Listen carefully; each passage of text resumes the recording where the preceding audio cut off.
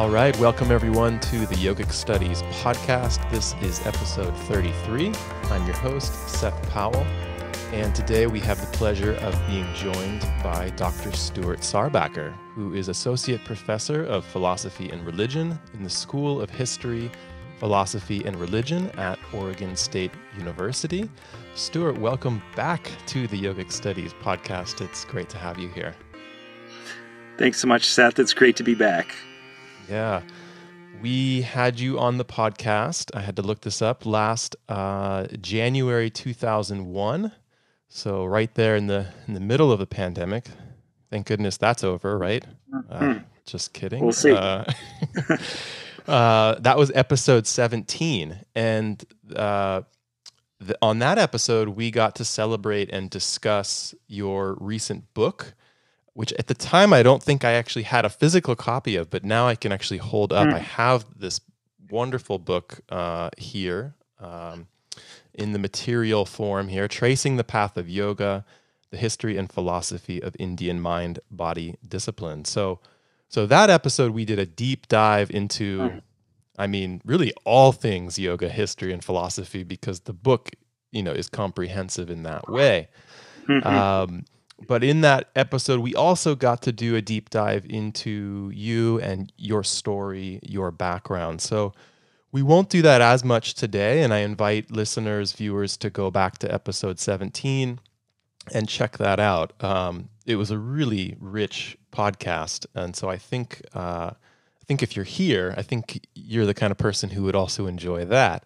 But for new listeners, Stuart, why don't we begin? Just tell us a little bit about yourself and the work that you do. Sure. So, as you mentioned, I'm an associate professor here I often say comparative religion and Indian philosophy here at Oregon State University. And so I kind of wear a number of different hats. One is really teaching introductory courses on world religions, introduction to Hinduism, Buddhism, and Islam, and then upper division courses that often revolve around my deep interests in yoga and tantric traditions. And so my research on the sort of the broader scope of things is really focused principally on the history and philosophy of yoga. And I'm particularly interested in looking at the way that modern and contemporary practices can be sort of put within the perspective of the larger historical arc of yoga, which is part of the reason I was so excited about having the opportunity to teach the course on the 8 limbs of yoga, because this is exactly the type of work that I just absolutely love to do. Really look at the way that a particular practice evolves over time and the way in which modern and contemporary practitioners frame a practice and kind of put that into conversation with its history. Yeah, so Stuart's going to be offering a new course here at Yogic Studies titled 8 Limbs of Yoga, History, Theory, and Practice of Aṣṭāṅgayoga. So that's really what we're going to be talking about here today, all things Aṣṭāṅgayoga. So to jump into this really rich and fascinating topic, when someone hears this phrase today, Aṣṭāṅgayoga, at least within the contemporary yoga world, I imagine there's sort of two things that might come to mind around this phrase, Aṣṭāṅgayoga. Either the system of yoga that was outlined by Patañjali, roughly 1,500 years ago in his Yoga Sutra, or the Patañjali Yoga Shastra, the sort of classical model of Aṣṭāṅgayoga, or probably even more commonly, I think when people just in the general public hear of Aṣṭāṅgayoga, they actually think of a particular modern style of postural yoga, maybe called Aṣṭāṅga Vinyasa or just Aṣṭāṅga Yoga. Those who practice it might even be called Aṣṭāṅgis. So how do you, as a scholar, as a teacher, how do you kind of differentiate these two different Aṣṭāṅga yogas? And we should acknowledge too, for some people today, certainly there is no distinction. These are perhaps one and the same. But as a scholar, as a teacher, as a historian, scholar of religion, how do you understand or approach this question? Yeah, well, Seth, you already hinted at, I think, part of the answer to that question, which is to look at yoga within the context of its larger historical development.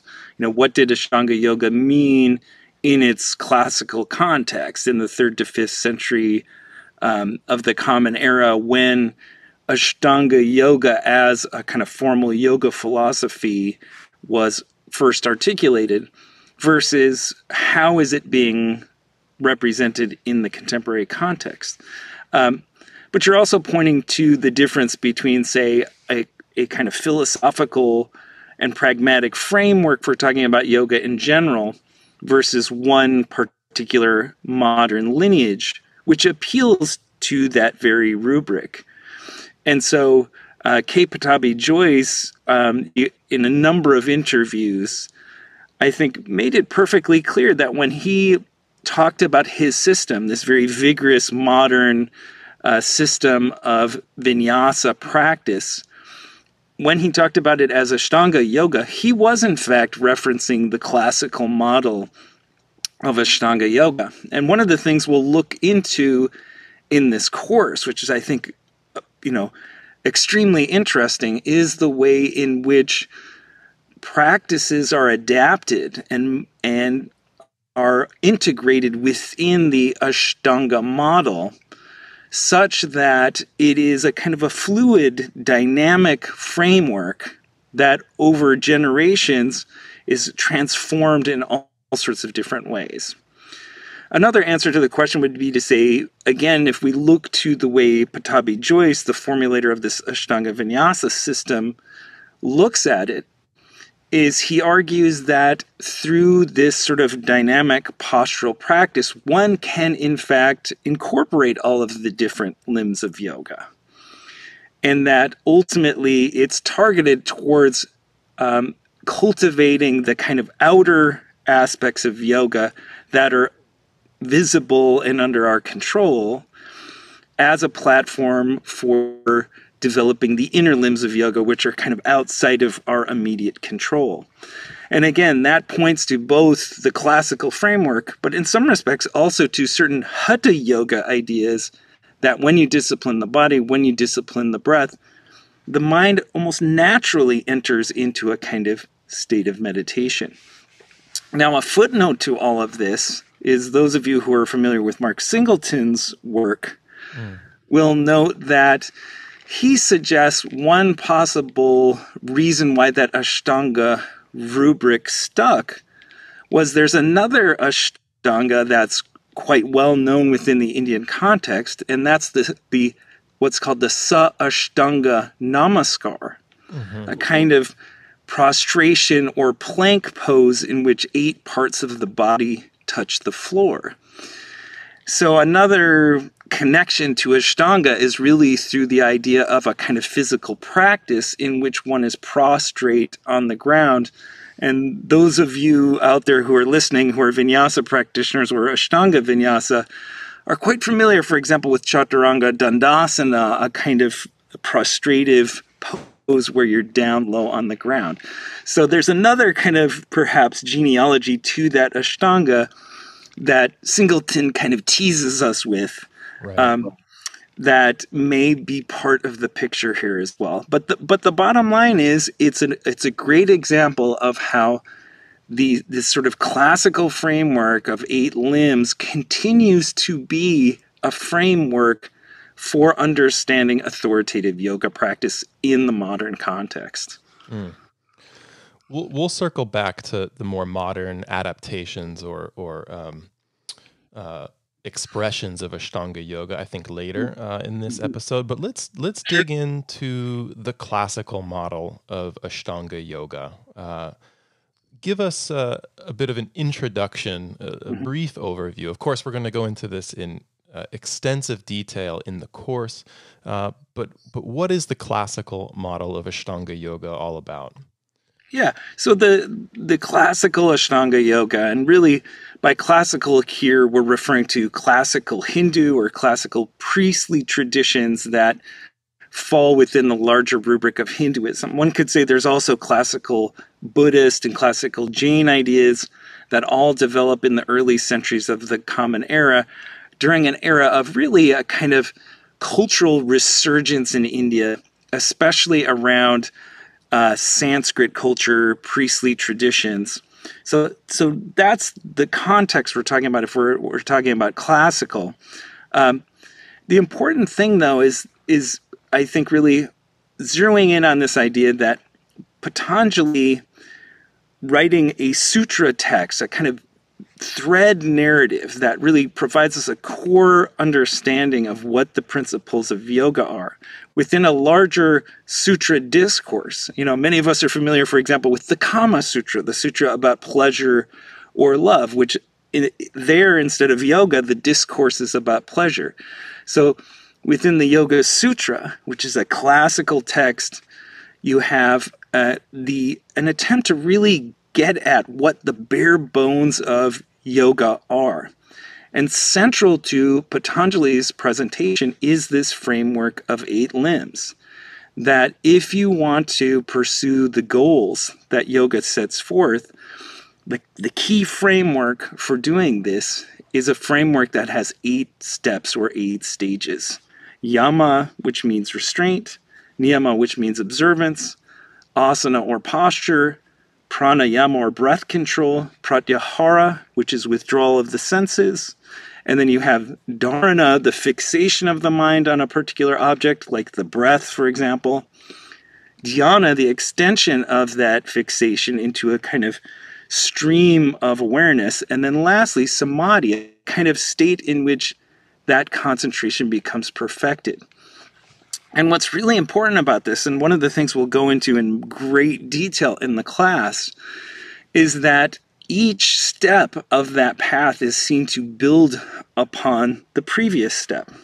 That as you master a practice of self-restraint, which is really about the relationships you have with the world, certain benefits accrue that really provide a foundation for the later stages. When you start to adjust your own lifestyle, the niyamas or observances are really about what you do privately, let's say.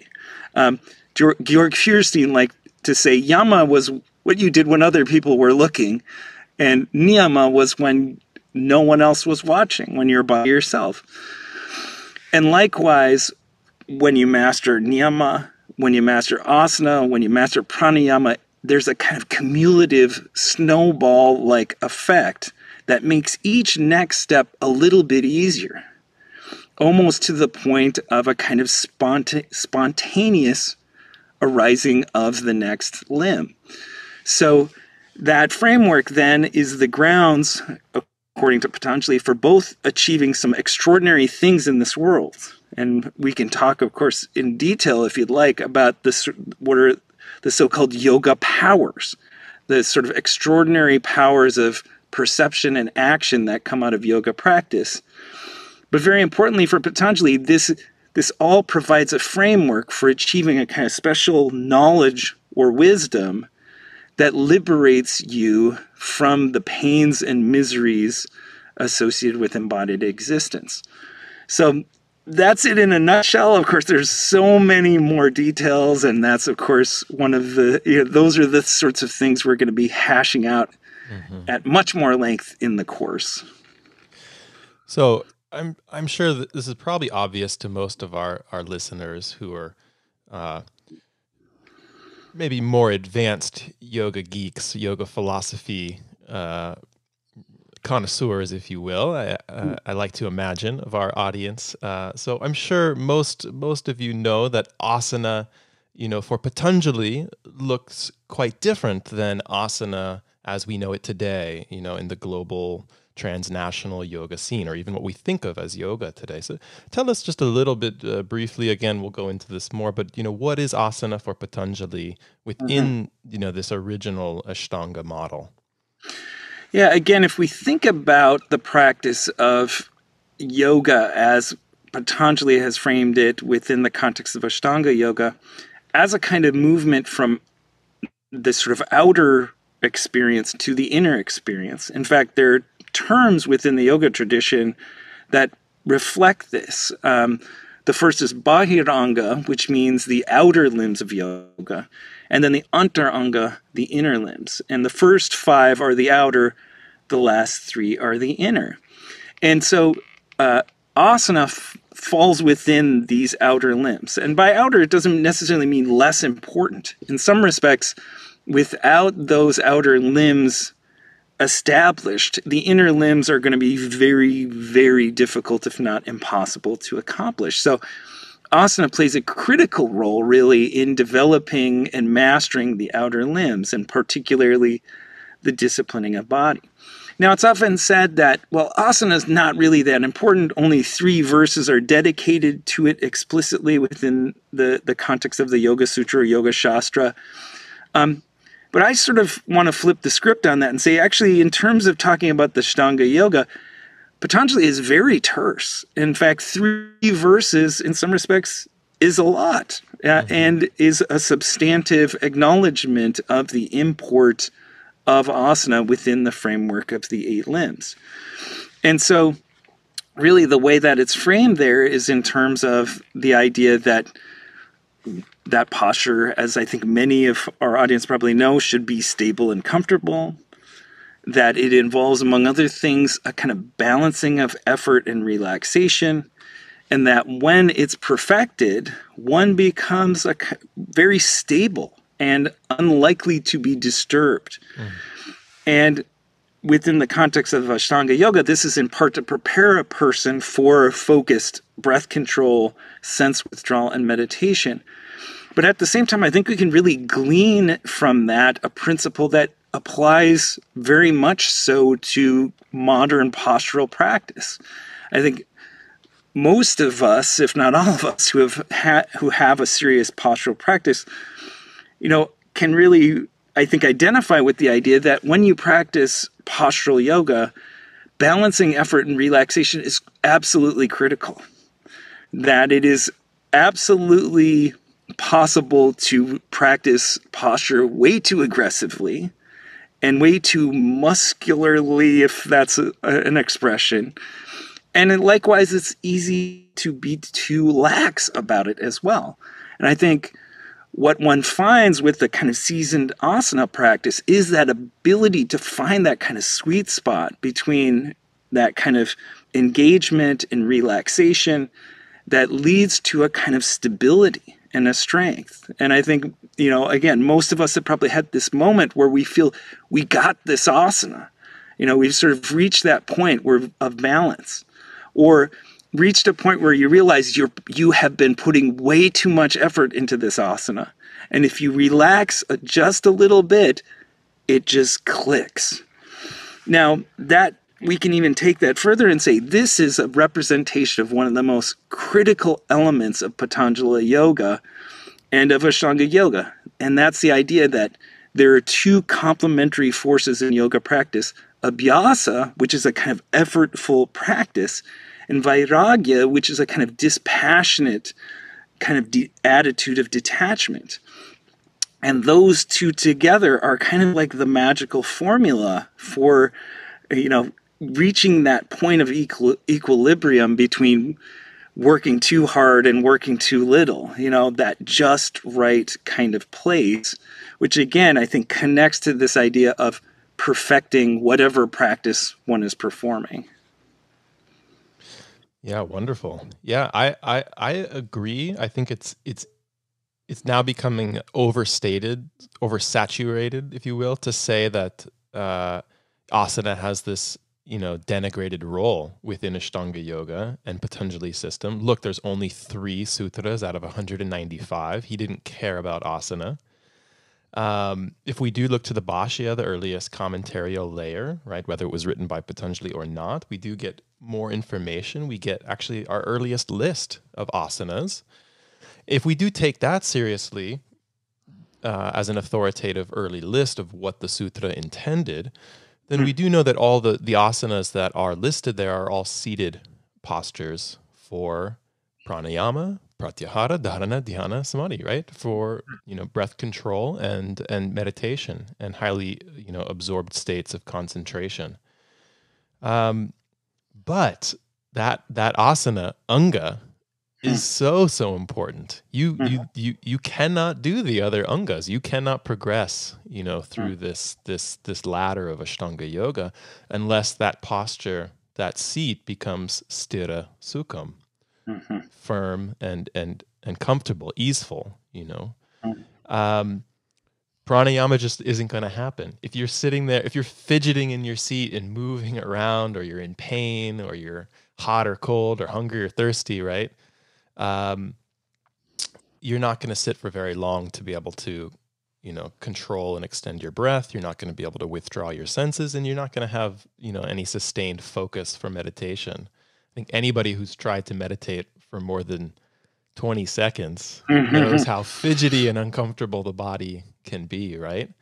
So Absolutely. that asana, even if it is simply, right, a seated asana, what a difficult posture that is to perfect, to maintain, to hold, in order to really deepen into these higher, inner, more prolonged states that the rest of the text and the system is really outlining.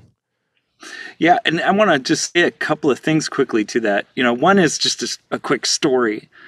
So the first time I ever got into lotus position, which I will say does not come quite easily or naturally to my body. I've got kind of narrow hips and not a lot of external rotation. So it isn't a posture that I pop into easily. And, in fact, I rarely sit in that posture. Actually, when I meditate, I often sit in Vajrasana on a small seat, just because, otherwise I'm just grappling with the discomfort in my body. Now, years ago, when I was practicing Aṣṭāṅga Vinyasa very intensely and doing so much of that, daily external rotation of the hips, I could get, once I was warmed up, into that Padmasana somewhat comfortably. I won't say I ever really felt great in Padmasana, but, I could get there.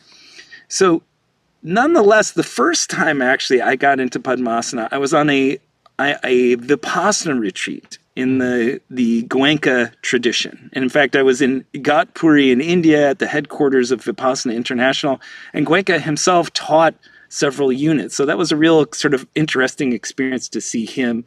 He was actually there in person. He was there in person. Because normally, or at least since that time, it's just through the videos, the recordings that you watch those instructions. That's right. So and in fact, cool. In this particular retreat, he gave some of the teachings, and others were audio recordings of him teaching. And I have to say, they were very similar. Sure. But still, it's around what year would that have been? This was in 1996. Okay. And so, but he has some definite charisma, and it was quite interesting to have him there. But what I wanted to talk about though was basically we sat on a cement floor with these tiny little thin cushions, and let's just say I spent quite a bit of time, especially the first part of the retreat, just really dealing with an enormous amount of pain in my body.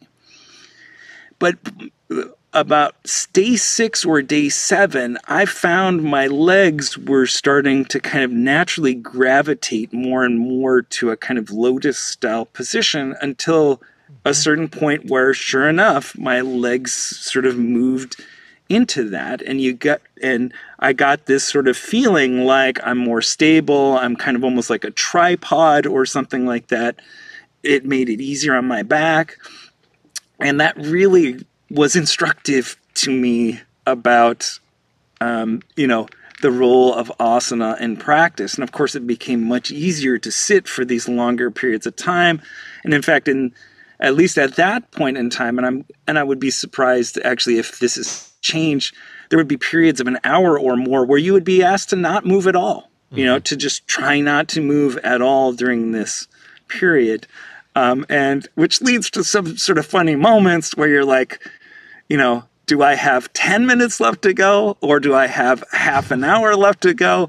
Like, this is going to be a long process.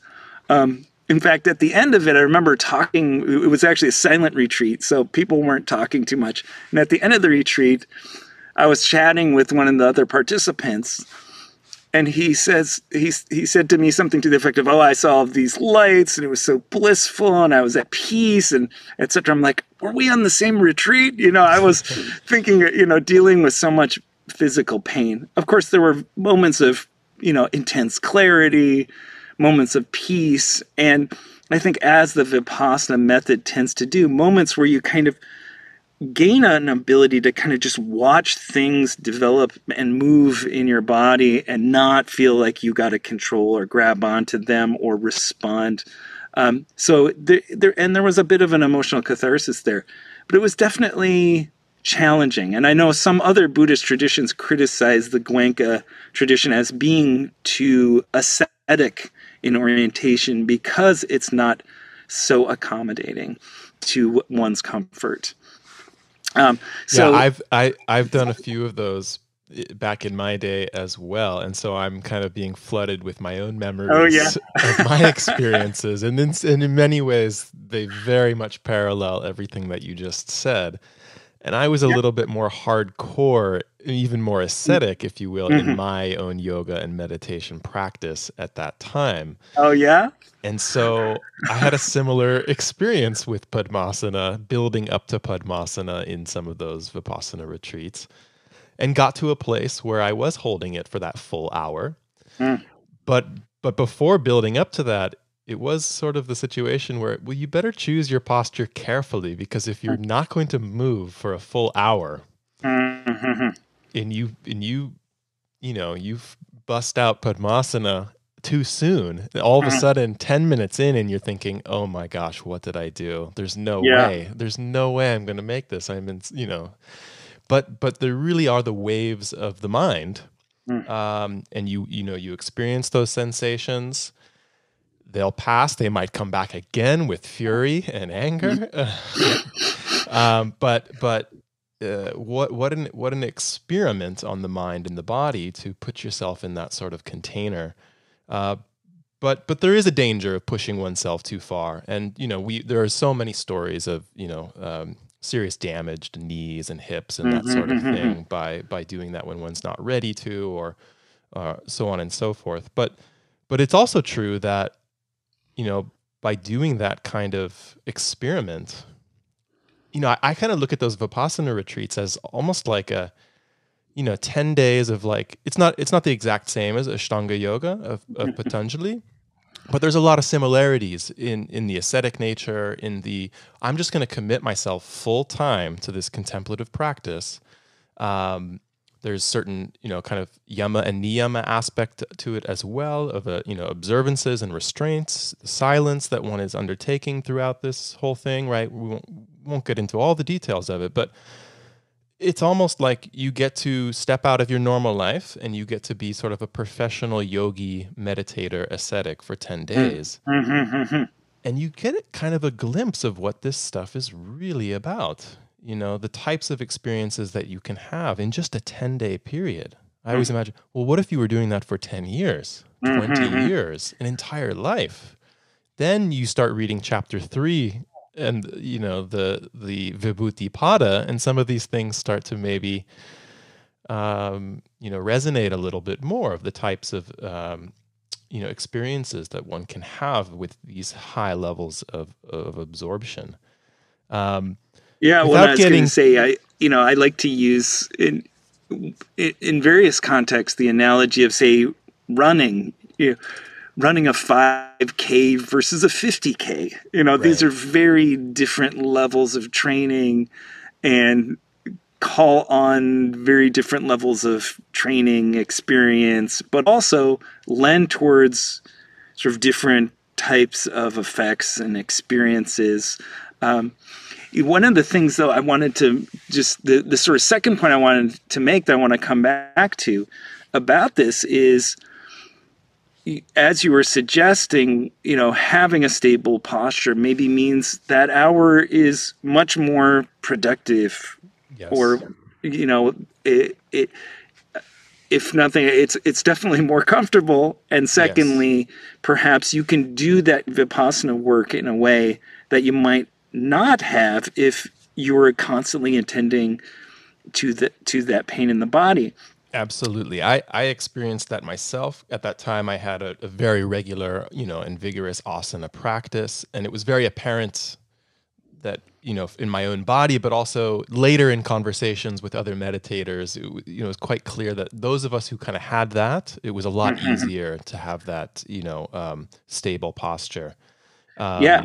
And I was going to say, in more generally, I think, and this is, again, something we'll go into in depth in the course, the yoga literature itself, I think, really, again and again, returns to the idea that these various steps of yoga, rather than thinking of them as preliminaries for something later, are a critical part of the process. And that if they're done correctly, it actually makes these other practices either easier or just downright spontaneous. And so one example might be, I go to a postural yoga class and I don't necessarily practice some sort of formal meditation, but through performing asana in a very sort of intelligent way, as Iyengar would like to say, balancing effort and relaxation, perhaps one enters into, if not meditation, a meditative-like state, and one perhaps leaves that yoga studio being less affected by what Patanjali would call the dvandvas, the experience of, hot and cold, but it might be other dynamics within one's personal or social life, that there's an ability to maybe tolerate, some of the pressures that the world puts on you, to move about with more equanimity because you've found that dynamic within posture. So there are benefits there. Likewise, and one of the things I've argued in some of my academic publications is that the rubric of tapas, of sort of disciplining the body, and that having a very powerful effect in the Indian tradition, I think applies in certain ways very directly to postural practice. That when you bear that kind of adversity for a period of time, there's a kind of feeling of relief and catharsis that happens that sort of invigorates one. And one example would be, I'm not a very regular practitioner of hot yoga, for example, but I've dabbled with it on occasion. In fact, I brought a group of students to a hot yoga class once at the end of a term, and that was like the longest hour and a half of my life. That sounds dangerous. It was tough, but I have to say, when I stepped out that door into the cool outside air, I felt great. I really felt like I had been through something, and the rest of my day was a piece of cake, compared to that intensity, that adversity I faced within that hour and a half. Which again resonates with some of this, I think, Vipassana practice, where sometimes you spend an hour attending to discomfort in the body, and I think, as you very astutely, put, sometimes the waves come and go, and you think, this is done now, but then here it comes back even more intensely than it did before. Yeah, you get very familiar with your stories that you tell yourself when you sit for hours like that. So the other thing, though, that the Vipassana experience kind of brings up, I think, is that, Patanjali's Aṣṭāṅgayoga is not the only model, right? There are other early contemplative, yogic, meditative models that aim at reducing or alleviating human suffering and even attaining some sort of transcendence or liberation, moksha, samadhi, nirvana, etc. So let's go back a little bit to this early history, thinking about this Aṣṭāṅga yoga model. Patanjali's, text is codifying all this at a particular moment, but it's certainly not the first yoga, and it's not the first system of yoga, actually, although sometimes it's hailed as such. So tell us a little bit, without giving too much away, Mm-hmm. save some gems for the course for sure. But what were some, do you think, of the early influences for Patanjali's model of Ashtanga yoga? Well, just to jump off this last point that you made, I think one very sort of direct correlation you can make, both in terms of the philosophy and practice of yoga as Patanjali represents it, but also very likely with respect to historical influences and borrowings, is the relationship between the kind of contemplative practices, particularly the practice of dhyana or meditation, and the specific meditation subjects or objects that are used within Patanjali Yoga and, among other places, Buddhist tradition. So, for example, paying attention to your sensations in Vipassana. Well, Patanjali lists paying attention to sensation as one potential way to develop a kind of unified state of mind in the first section of the Yoga Sutra. Likewise,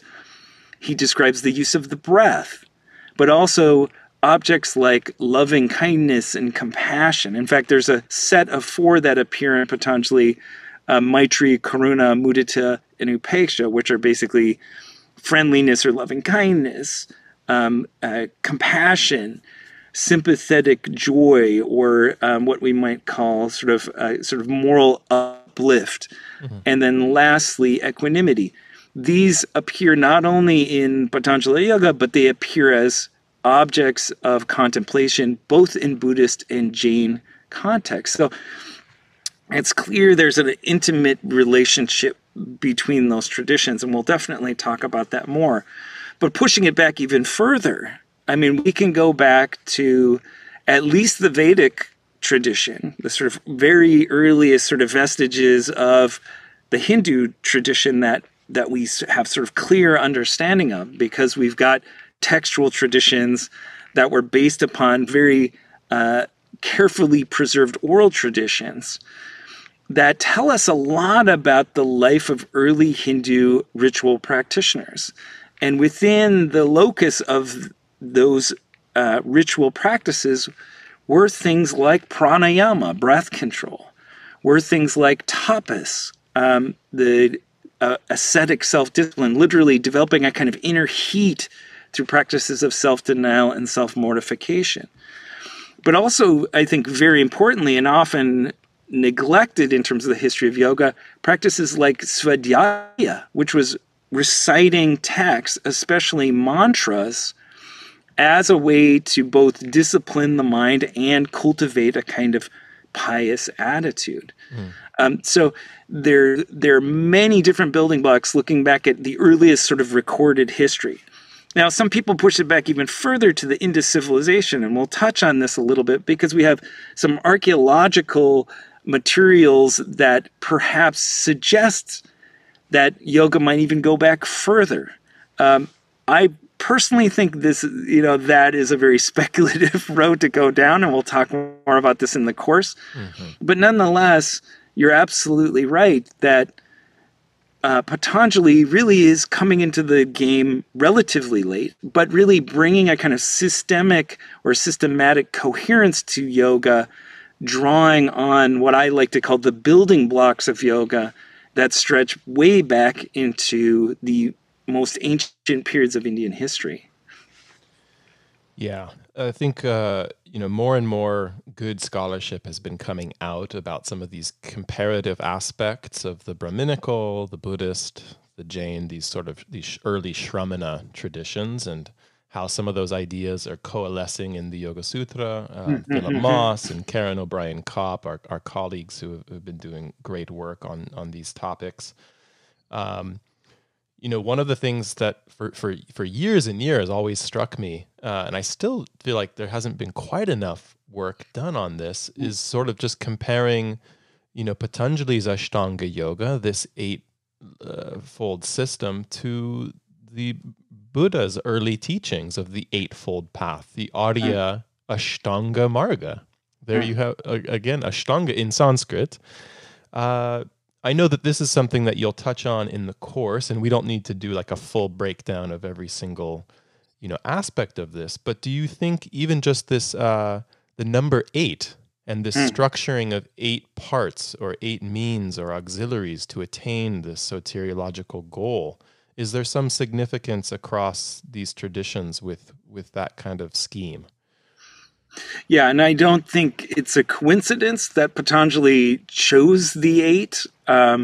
And I think you're absolutely right. In part, it was because there was a clearly established, very influential, kind of perhaps even dominant model of religious practice in terms of this Aṣṭāṅga Marga or Aṣṭāṅgika Marga. This is, again, the language is so close. This is clearly the tradition that Patanjali was aiming to kind of codify within his own. I think what's really interesting as well is that if you look at the Yoga Sutra, and this is something that Knut Jacobsen, a Scandinavian scholar, sort of pointed me to, in the verses building up to the description of Aṣṭāṅga Yoga, you actually get a kind of paraphrasing of the Four Noble Truths of Buddhism as well. And so the Aṣṭāṅga Marga, or eightfold path, as it's often translated, is actually the fourth of 4 noble truths. And it appears 215, beginning with verse 215, going up to 229, where you have the actual listing of the 8 limbs, is doing something quite akin to working its way through the Four Noble Truths. Yeah.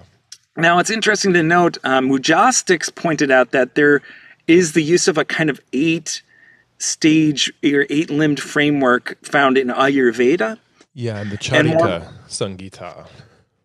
Yes, yeah. So, which points to, or, evokes the larger discussion of that I think is largely centered around Buddhism, was this idea of dividing, the truths into 4 parts, actually an appeal to a kind of medical framework or medical model. And likewise, would this 8 have been a way of talking about a kind of a medical kind of process or a therapeutic process?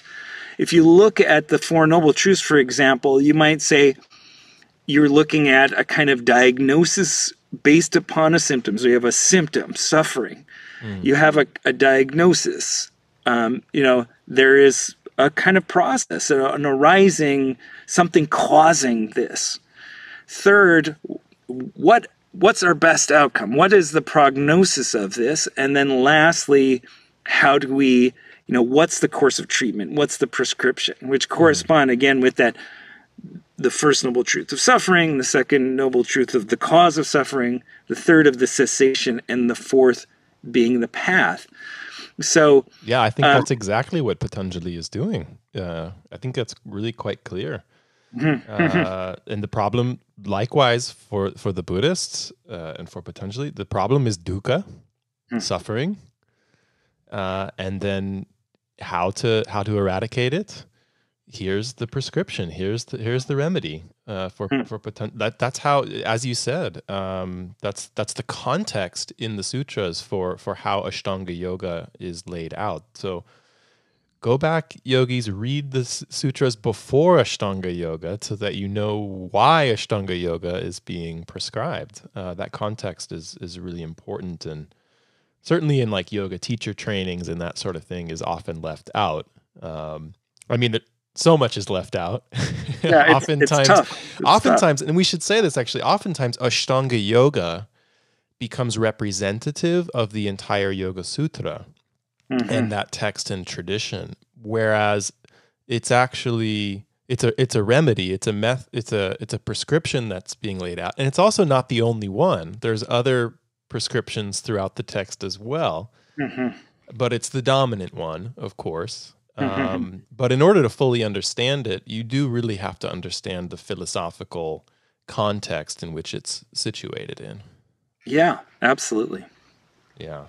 Okay, so early Buddhism, Patanjali, they were really drawing from a very shared ascetic yogic ecosystem or perhaps we could say better, Patanjali is drawing from one in which is already very firmly established, and then, adding to that and really making his stamp.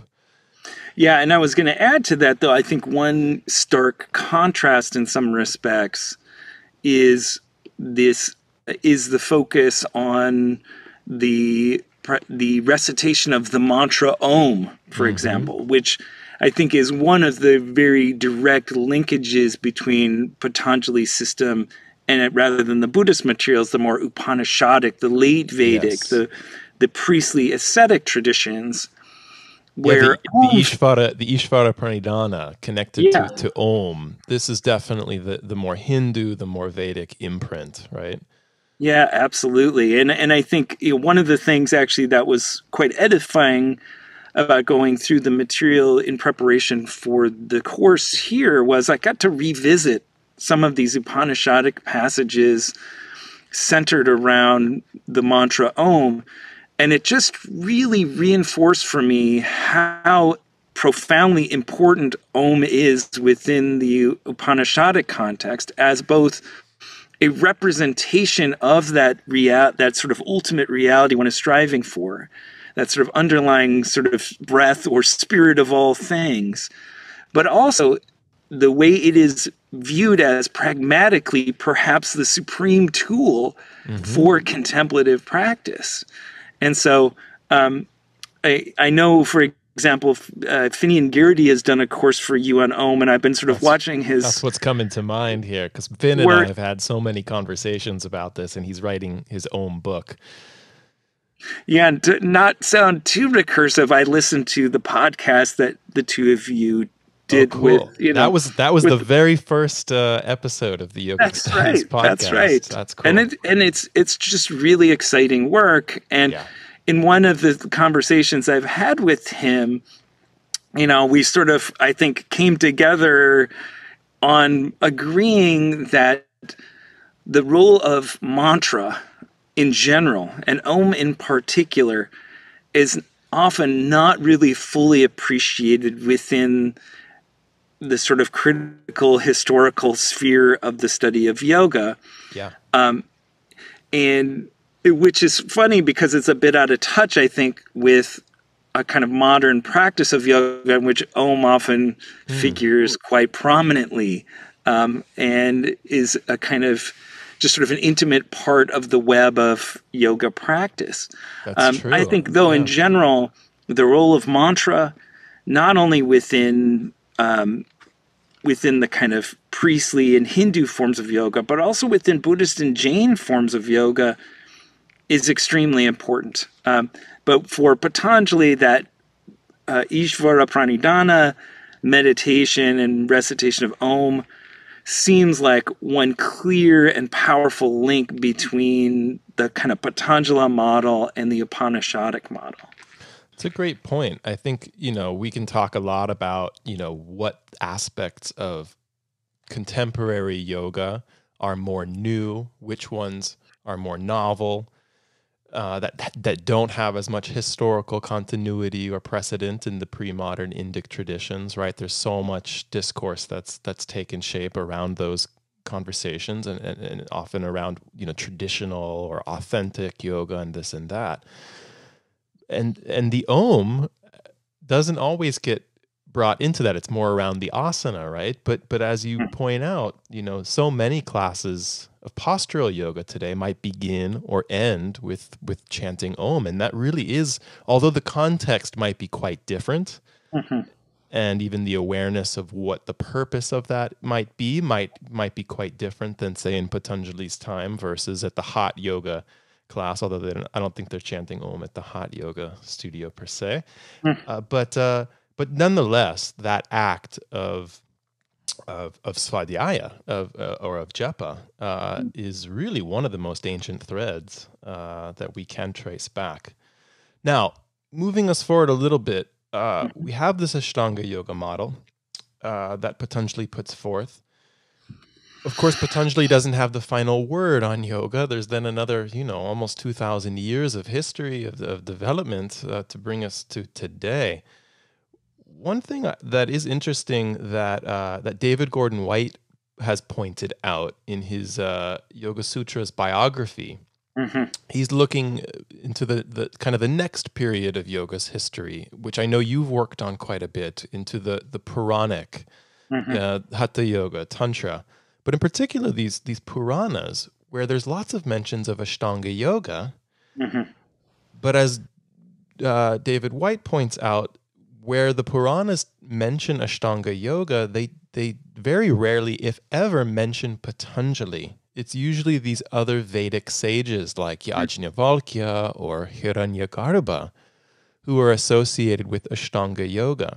So on the one hand, we have Patañjali to thank, for codifying and really making famous and the success of this Aṣṭāṅga system. And yet within the Indian tradition, it almost seems like he doesn't get the credit for Aṣṭāṅga yoga. It does seem to be attributed to other sages. Is this something you've thought about at all, or what do you make of that? Are they different Aṣṭāṅgas, or what's going on there? Yeah, this is something we're going to be talking about quite a bit in the course, and so I don't want to give too much away. Yeah, but fair enough. But I think there's so much to be said about that, and one part of it is I've actually spent quite a bit of time reading Purāṇic materials, and especially with an eye to Aṣṭāṅga yoga, but not only, looking at the sort of larger context of the valorization of yoga. In some respects, there's a kind of peak yoga element to some of the Puranas where there are people, ascetics running around practicing yoga with all sorts of different powers and abilities, etc. There are these didactic portions of the Puranas that describe exactly how yoga practice is to be performed. But also, very importantly, gods like Shiva are referred to as Yogeshvara, or various titles that represent their mastery of yoga. And they really embody the wisdom and the power of yoga in very powerful ways. And so if you look at the Puranas like I do as one of the key repositories of really how Hindu thought and practice developed over the course of everywhere from the early centuries of the Common Era till well into the medieval period, it really gives us a snapshot of yoga as really having just permeated all of these different levels of yoga, from the sort of grassroots to the most sort of sophisticated notions of gods and goddesses. Now, it is interesting to note, as you said, Patanjali is not referenced. You have, for example, Yoga Shastra or Yoganushasana. The Yoga Sutra begins Atta Yoganushasana. So if there's a reference to Yoganushasana, especially in the context of talking about the 8 limbs of yoga, there's at least a wink-wink reference to this sort of classical model of yoga. But as you're saying, Patanjali is not really discussed at all. In fact, I've never found his name within passages related to Aṣṭāṅga yoga. Yeah. And that follows a larger pattern, I think, within the late classical and medieval era of ascribing either just talking about the 8 limbs without referencing any particular author, or referencing Yajnavalkya or Markandeya. Yajnavalkya may be referenced in part because there's a text that appears somewhere probably around between the 10th and 13th century called the Yoga Yajnavalkya that uses an 8-limbed framework that may have been more familiar to people. At the same time, I want to point, though, to there was still an elite priestly philosophical tradition associated with commenting on Patanjali's yoga, which arguably had less of an impact on the larger, dissemination of Aṣṭāṅga yoga. I think the Puranas are probably much more effective vehicle for that. But nonetheless, you still had a kind of elite, priestly core who were writing commentaries well up to the dawn of the modern era of yoga. So it's not like it was gone from the record. And in fact, I think Jim Mallinson has argued that if you look at some of the documentation about manuscripts, Sanskrit manuscripts appearing in the early 20th century, which was documented by a ashram in India, Kaivalya Dhamma, which is known for being sort of a mover and shaker in terms of the history and philosophy of yoga. There are actually a significant number of manuscripts that address, the Yoga Shastra. Mm-hmm. They may not be anywhere near the number of some other forms of discourse, but it was still a kind of living tradition of discourse on some level. But the bottom line is you have a kind of splitting at some point of the kind of elite philosophical tradition versus the kind of more pervasive and perhaps popular tradition in which Aṣṭāṅga Yoga is perhaps a bit more anonymous, but nonetheless is perhaps the most important framework for thinking about yoga that is addressed and utilized in texts, throughout the late classical and into the medieval period. So, yeah, I'm going to stop there. I could say more. It's a topic of great interest to me. Absolutely. So, couple more things here, and then we'll look ahead to the course, and we'll start to wrap up. The Aṣṭāṅga, the 8-limbed system, is also not the only Anga yoga system we have. If you look at Mallinson and Singleton's Roots of Yoga, they've got these great charts near the beginning, and you can see there are 4-limbed systems, 5, 6 is a very common one. Shad Anga, of course, many different Aṣṭāṅga yoga systems, all the way up to even 15. There's a 15-limbed yoga system. Why do you think the 8-fold system and Aṣṭāṅga yoga in particular was so successful kind of over the longue durée, of yoga's history? And then we'll kind of then start to feed into the present and thinking about the ways that it's being applied today. That's a great question. And it's I think, a complicated picture. I mean, I think part of it is that in that kind of classical era of consolidation, Patanjali's framework for yoga became extremely influential within the context of a kind of resurgent priestly Hinduism. And that kind of, I think, set the ball in motion for that kind of framework to become a kind of popularly disseminated framework. But you're absolutely right. There are other limbed yogas that are mentioned. We just talked about the Puranas. There are other Puranas that mention 5 limbs, for example. In the Shiva Purana, which we'll be talking a little bit about in the course, there is actually a mention that yoga is either 6-limbed or 8-limbed. And it lists the 6, but then it goes into much more detail in the 8. Mm-hmm. And so it acknowledges that in the broader Shaiva context, the broader context of sectarian traditions focused on Shiva, a 6-limbed yoga was quite well known and popular.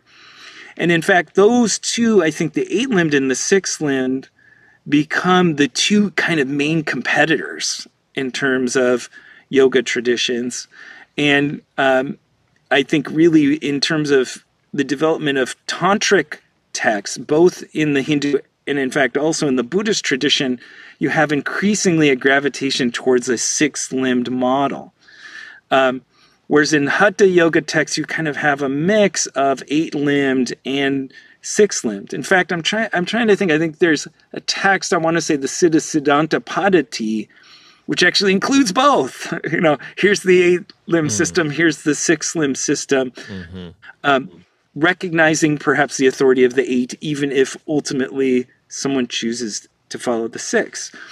Now, the relationship between the 8-limbed and 6-limb system is a really intriguing one, and one of the issues we'll be looking at in the text. For, among other reasons, there's one version of the 6-limbed yoga which looks pretty much like the 8-limbed minus yama and niyama. Mm-hmm. So one might ask the question of why would you drop yama and niyama from the picture if you want to, develop your yoga? Is it because For example, one argument would be yama niyama have too many associations with priestly culture. And so if we want to broaden the scope of this, let's drop the practices that people would associate with Brahminical priestly culture. So that might be one idea. On the flip side, you also have, and again, this is something we're going to be talking about, versions of the eight-limbed yoga that expand certain portions. So it's very common, for example, in late medieval and early modern traditions to see 10 yamas and 10 niyamas. So those get expanded. More broadly, though, I think we see these various ways of adapting Aṣṭāṅga yoga to fit what's going on at the time. So, for example, in the Puranas, I think you really see important hints of the development of devotional traditions, bhakti, as well as tantra and hatha yoga, or at least proto-hatha yoga techniques, being framed within this larger eight-limbed system. So there's a lot of interesting dynamism going on. There's clearly some argumentation and dispute going on between systems.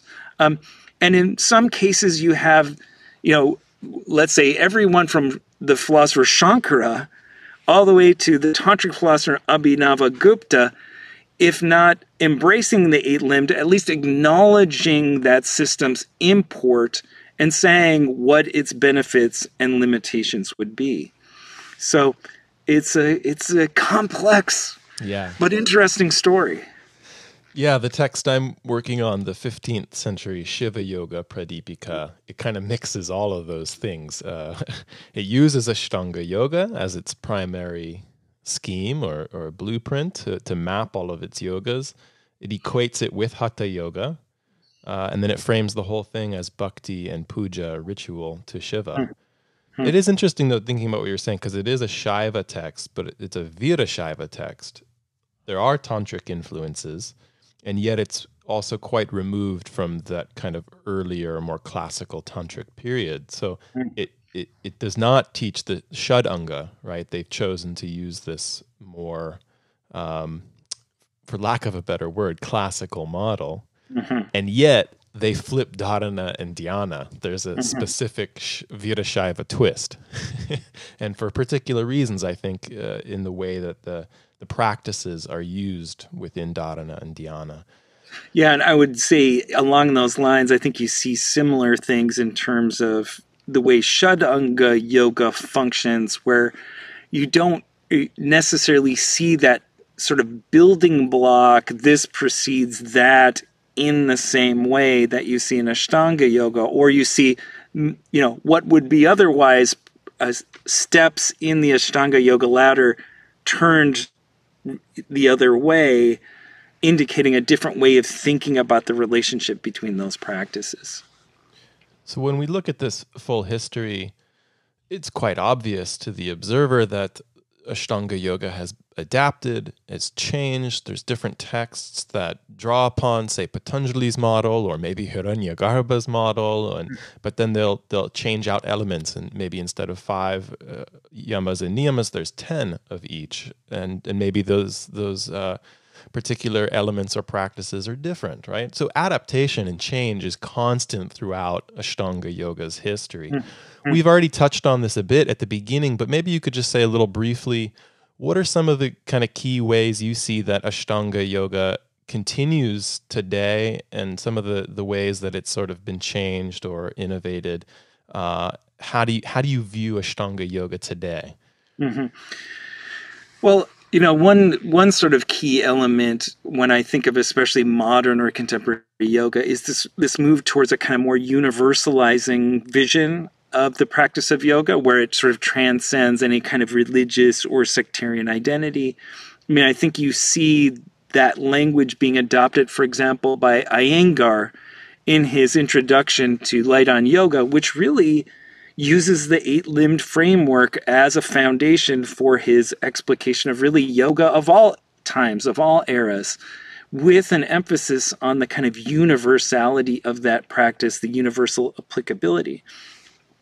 I think, and then we also, I think, we have, what might be called sort of post-lineage yoga, where you have people sort of intellectually engaging with yoga, not out of a sort of sectarian perspective, but more out of an attempt to really integrate it into their spiritual life. And so one example, which we'll touch on in the class, is Deborah Adele's book on the yamas and niyamas, that really wants to look at this as a kind of engaged sort of philosophy of life. Another author we'll touch on is Michael Stone, who wrote a book called Yoga for a World Out of Balance, which was really about thinking about the way in which yoga philosophy, and particularly the yoga yamas, can be thought of as not only a vehicle for personal transformation, but also for a kind of engagement with social and environmental issues. That, yoga shouldn't just stop on the mat. We should be engaged in things like green yoga, sort of green our yoga practice, not only practice in a more environmentally sound way, but step off the mat and lend our voices to these critical issues of our time, like climate change. So there's all sorts of different, threads. At one point, actually, I talk a little bit about the framing of Aṣṭāṅga yoga by the Wanderlust organization, which runs these well-known festivals. There you see Aṣṭāṅga yoga finding its way into a kind of popular culture on a level that is linked to, but still in some respects being presented, linked to tradition, but also being presented in a very novel way to a novel audience. Fantastic. All right, let's take a peek now at the course itself. I'm going to try to share my screen here. Can you see that okay? I can, yeah. All right, wonderful. So 8 limbs of yoga, history, theory, and practice of Aṣṭāṅgayoga. We've kind of already hit on a lot of this today, but maybe just briefly kind of give us a little tour of the structure of the course and kind of what students can expect. Again, not too much detail because I think we've already hit on so much of this stuff already, but walk us through the course a bit. Yeah, so when I teach, I like to just really get right into things. Like I want students to come out of their first class session having a sense that they've really engaged with the material deeply. There's material that they're taking away and sort of new ideas and new questions. And so the course is actually going to start by zooming in right on that classical tradition, looking at the classical context, Patanjali's development of Aṣṭāṅga yoga within the context of the Yoga Sutra, or the larger Yoga Shastra, which is the Yoga Sutra plus its principle and or other commentaries, and just really hopefully come out of that class with a very clear and coherent sense of what the 8 limbs of yoga are and how they're represented in terms of how they're practiced and what their benefit is within this classical context. Once we've got that frame in place, then it becomes much easier to kind of turn back the clock and see the ways in which, Vedic or priestly traditions, whether they be the kind of ritual traditions of early Vedic practice or Brahminical asceticism that appears among other places in the Upanishads, as well as Buddhist and Jain practice, how they all provide elements that are building blocks that Patanjali draws together to create his systematic presentation of yoga. So by having that framework in place in the first, through that first module, we can then go back and see those direct linkages between these earlier practices and the classical model. So having done that, we'll return back to that sort of classical framework and then jump forward, and we'll look more at the broader classical context for the development of yoga. And by that I mean particularly the epics, the Mahabharata in particular, and the Bhagavad Gita, which is of course part of the Mahabharata, as well as the Puranas, literally the stories of old that are the repository for the sort of key Hindu narratives that really carry down to this day, as well as key didactic or teaching portions that tell you how to do things like practice ritual or practice yoga. We'll look at the larger development of Vedantic philosophical traditions that also in many cases embrace Aṣṭāṅga yoga, as well as Jain traditions. One of the things that many people who are familiar with Aṣṭāṅga yoga through yoga practice aren't aware is that not only is this a tradition that has a profound impact on Hindu practice, but also on Jain practice. And then a large part of this unit will be dedicated towards looking at the way in which medieval traditions of bhakti, medieval traditions of tantra, and then ultimately hatha yoga spin many of these different elements associated with Aṣṭāṅga yoga, either embracing it in whole or in part. Last, we'll sort of use that foundation then to look at modern Aṣṭāṅga yoga. And so we'll not only look a bit at David White's work, which he sort of made famous in this text, the Yoga Sutras of Patañjali, a biography, arguing that much of the appeal to Patañjali in the modern era is a kind of reconstructionist effort. We'll also sort of touch base on Mark Singleton's work. He actually wrote a paper on what he calls the classical reveries of modern yoga, in the way that modern yoga has appealed to this classical vision of yoga. From there, we'll look at a number of different influential early gurus, including Krishnamacharya and his disciples Iyengar and Pattabhi Jois, who all champion the framework of Aṣṭāṅga yoga as a modern yoga framework, but also Swami Shivananda, some of the more contemporary but very powerful and influential gurus like Swami so-called Baba or Father Ramdev and Sadhguru Jaggi Vasudev. And then lastly, kind of bring it into this larger cosmopolitan and transnational context, looking at the way in which people have engaged this as a kind of spiritual practice or as a kind of social and environmental ethos within the more contemporary context. And so I really hope everyone will come out of this class with just a profoundly solid knowledge and understanding of the limbs of yoga, but also its building blocks in the pre-classical era and the way that it has been transformed as it's developed over the course of the medieval and modern eras.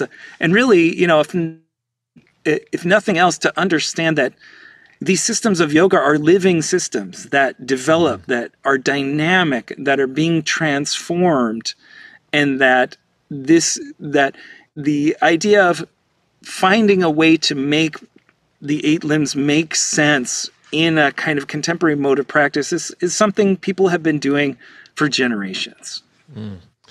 Fantastic. So the course is YS 121, 8 Limbs of Yoga, History, Theory, and Practice of Aṣṭāṅga Yoga. It's going to run live from July 11th through August 5th, 2022. At the time this podcast will release, enrollment is now currently open. So please join us. If you're watching this in the future, after this course has aired live, then you can still join us. Everything has been recorded, and you can take this as sort of a self-study course on your own. So thank you so much, Stuart. That was a fantastic and fascinating conversation. As always, I feel like we're always just scratching the surface, and there's so much more to go. And that's what we'll do in the course, is we'll continue to kind of go deeper into each of these topics that we've brought up today. Any other final thoughts or reflections as we kind of wind down here? Nothing really jumps to mind other than to say that, I really appreciate having this opportunity to share this material. This is a labor of love for me, a topic that I've had a deep and enduring fascination with. We are in our conversation here just scratching the surface, and hopefully we'll be able to take it a bit deeper in the course. And I really look forward to sharing this information with everybody. Wonderful. All right. Well, thank you so much, Stuart. Thanks to all of our listeners, our viewers, for making it this far into an episode here at Yogic Studies. Yeah, we appreciate all of you and hope to see many of you in this course. So thanks again, Stuart. We'll be in touch here very soon. And to everyone else, thank you, and please take care. Thanks so much, Seth.